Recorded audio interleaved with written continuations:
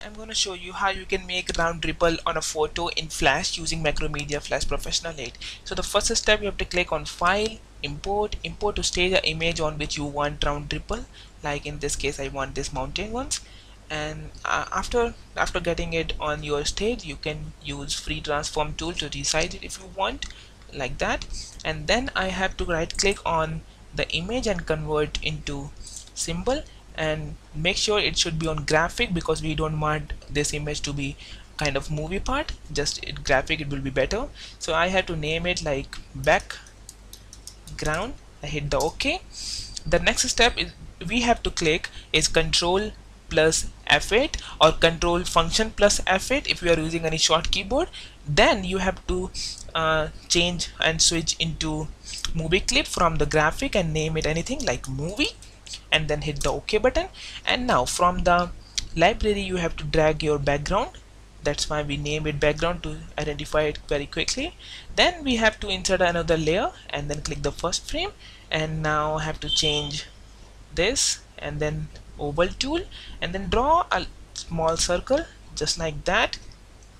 And then we have to change the color like that, and then have to draw a small circle but a little bit smaller, and it should not be on the previous one because maybe it will merge.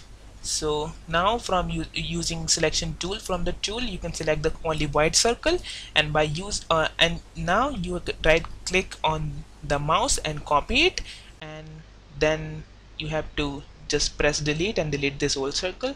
And the next step, we have to again repaste it, but not by control B but control shift and V, so it will permanently be on the layer where we leave it. Just like that, using cursor key on your keyboard you can make it at the center like that. Maybe it will take a time to make it at the center like that. Now the next step, you have to click anywhere else to just deselect everything, and then you have to again select this white circle and press the delete button to delete the middle background or whatever middle portion. Now you can see everything so clearly, like we have this round shape and the border shape, and in between in the center there is nothing, just like um, just a background. So the next step we have to do is to insert another keyframe on the same layer like that, and then we have to click at the middle way and then right click and create motion, and below you have to click at the end and where your ripple is gonna end, and then right click and insert a frame, just not keyframe. And then you have to again press the last keyframe of your second layer, and then using free transform tool you have to make it a little bit bigger like this one. And then you can see like how it's working right now. Then you have to right click on the layer and then hit the mask, and then you have to click scene first like that, and then insert another layer and then click the first frame, and from the library you have to drag the movie at the center like that, and then on the same layer you have to insert another keyframe like that, and below you just have to insert frame like that. And now if I click control plus enter, then you can see a single ripple in this. But if you want more than one, then you have to insert another layer from here, and then you have to insert a keyframe but just a couple of frame later on like that from the first one. And then again you have to drag your movie. You can leave anywhere else, but it would be really better if you leave it at center or around the center. Like if you have done one at the center, then a little bit away from, then it will be work. And now you have to leave it just couple of frame after, because it also need to take a same time.